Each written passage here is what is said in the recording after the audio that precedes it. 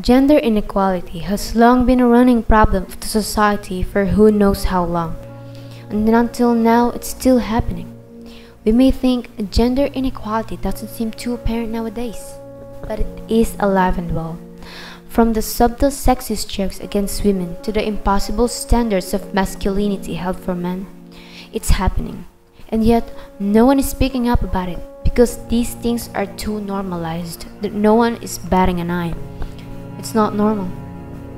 Even the long-held fight for women, violence and abuse against them are still happening, mostly in developing countries.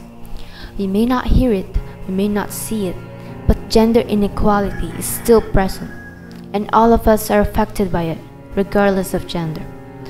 You see, gender inequality doesn't come obvious and apparent. It's subtle. That's why it's so hard to fight it. Almost always, it happens on the spot and no one ever knows what to do when it does happen. Cliché as it may, but change often really starts with ourselves. In the grand scheme of things, it may seem like that's not going to affect anything, but trust me, it will. You're going to be able to influence people around you. You just don't know it. Start by letting go of the long-held beliefs that is the current gender construct. The gender roles, stereotypes, and all that.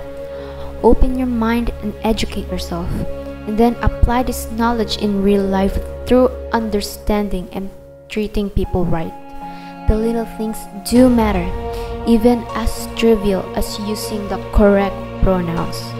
Amplify the voices of those that are truly oppressed by the system. We still have a long way to go in achieving gender equality, but it certainly isn't impossible.